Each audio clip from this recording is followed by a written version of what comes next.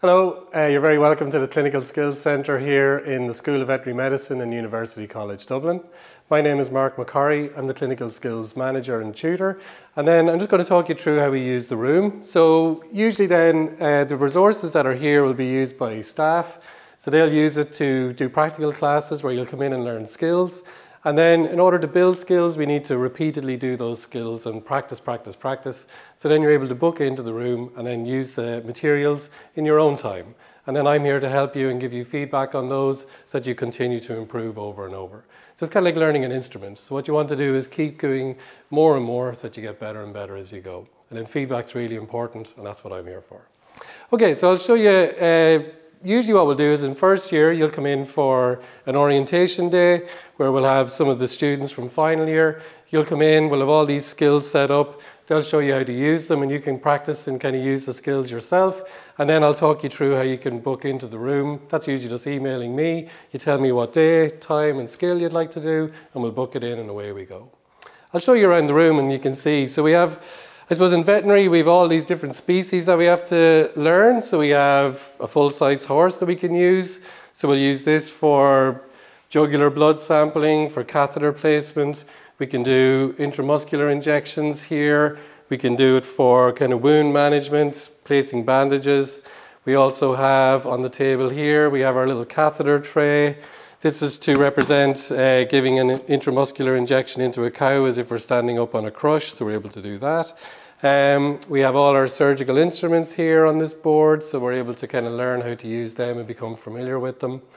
And these are all just things that students kind of give us feedback on, and then we're able to improve and continually develop and improve the facilities within the room. So as I said, multiple species, so we have our little sheep here, we have our calf, and then our full-size cow as well. So the cow is used and the horse as well. So a lot of these things, especially in first year, it starts really basic. It's just how do I be safe around these animals? How can I look out for their welfare, my own, the team's safety? So then that's what we're kind of focusing on. And then as we go through the years, we start to add in clinical skills like injections and blood sampling and catheter placement, etc. We also have a tail vein over there so that you're able to sample from the tail. So again, it's just being able to hold something, get used to the dexterity that's needed to do that, and then build on that skill as you go. We also make a lot of the things in-house here as well. So we'll make our own skin pads here. So we use this for suturing. So this is like an incision that we would have post-surgery. And then you're just using the tools here, the surgical instruments to close up that using different suture patterns. We use them for practicing wound lavage. So if we're using fluids just to flush out a wound. We use these for practicing draping and placing towel clamps when we're doing that in the procedure. And then simple things like doing skin prep. Again, it's just nice to have something that feels and looks like skin and then that we're actually able to prep that there. Then we have, what else? We have our surgical table here. And then we'll also try and, I suppose, simulate a real surgery. And I suppose the idea of simulation is that you're able to perform these skills without feeling intimidated or scared, and then actually without being stressed about doing it. So what you want is that you're able to do these on inanimate objects, but that are kind of replicating how that will feel. And then that builds up your muscle memory, and then you're able to kind of, you know the steps in your head before you go out and perform it on a live animal. So we have these models here where we have done our surgical kind of prep. We have our drapes in place like we were talking about over there. And then we have these models. This replicates a spay in a dog, so in a female dog. So this is what's inside it, just to represent things like ligaments and ovaries. And again, all it is just about practicing making that incision, tying that off, getting the steps in order before we actually do this in reality.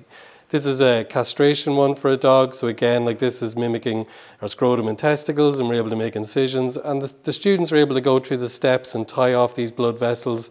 They're able to check and see that they've done that properly. And again, then come back and practice again and again and again.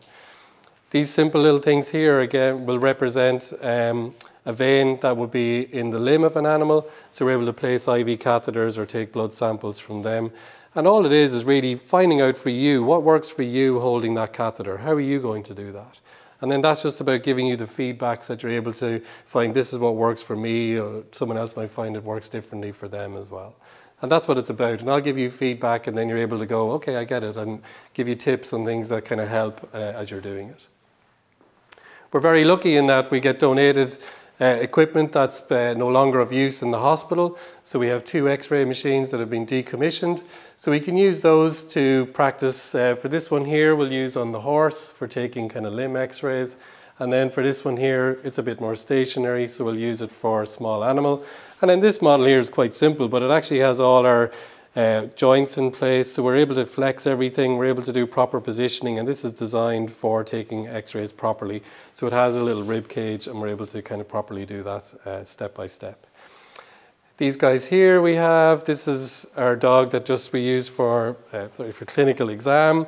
So we'll do our clinical exam here. We also use it, we've basically put a skeletal frame in here, and we're able to do intramuscular injections here or here.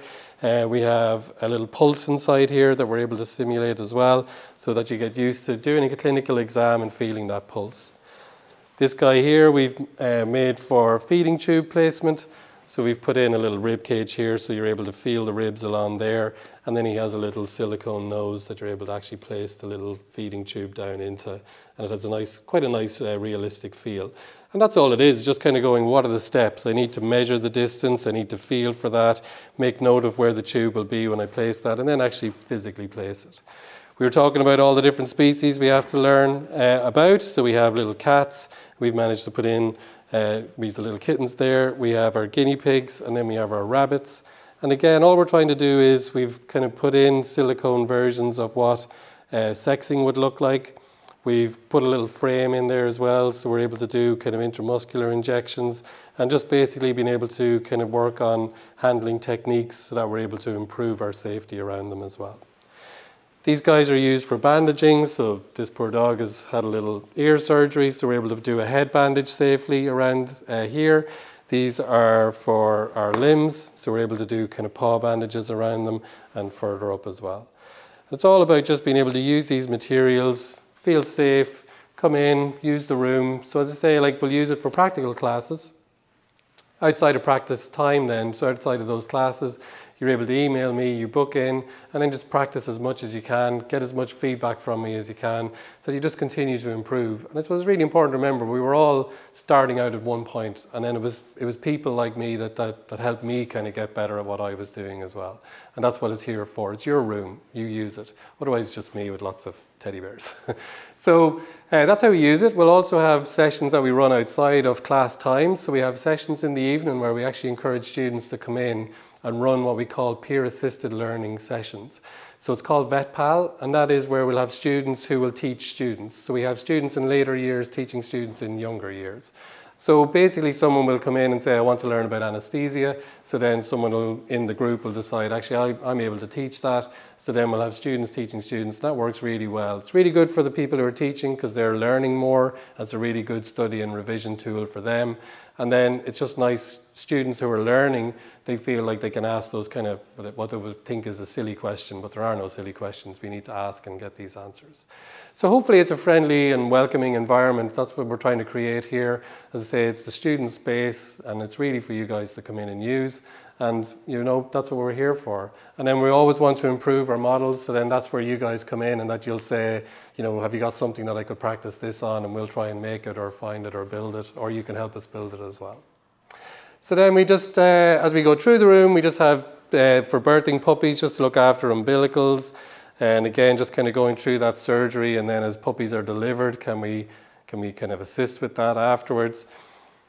We have anesthesia over here, which is obviously a big part of what we're doing. So we're learning about the different machines and the different circuits that we have to use, and then being able to basically induce and intubate patients so that we're able to give them anesthesia. So again, these models have an airway in them, so we're able to actually pass this tube down into the airway. So then we're able to kind of go through the steps and mimic that, so that we're able to pass that tube using all the equipment that we would use. So it's about assembling that equipment. As we go through later years, we'll start to add in things like a case study. So we'll start to put reality to it and all of those individual skills that we've done in the early years we'll start to put together into a case and then kind of go, look, these are all the small skills that are being put together now into this comprehensive thing, working as a team and getting used to all those things, because it's such a big part of what we're doing when we're qualified. So working together, communicating clearly so we get the best patient outcome. When you're using the room on your own, so if you're practicing away, it's really nice to be able to just kind of reflect back and be able to kind of use the learning resources that are available from the Skills Centre. So we've developed a lot of our kind of learning resources here. So we have on our virtual learning environment, we have a Clinical Skills Centre learning resources. So when you're a student here, you have access to this.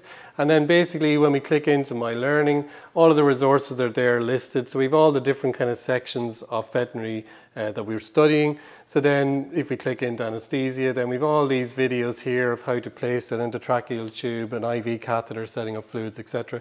Then when we click into that, there's usually a video or like a PDF or a Word document outlining the steps or some important information on that. So it just means then when you're working on your own, or if I'm not available or you're waiting on me to help you, it just means that you can work away yourself, kind of review that in advance of coming in, and then while you're here to help you kind of practice the skill. Usually then there's little QR codes scattered around the room as well, so that you're able to just get quick access to those videos, because it's really important just to be able to kind of refresh and kind of go, am I doing that right? And then it just means you can access that, but I'm always here anyway, hopefully as well, so I'll be able to help you. So hopefully we're going to see you here in person, and as I say, you're always welcome, the door is always open, and look forward to seeing you.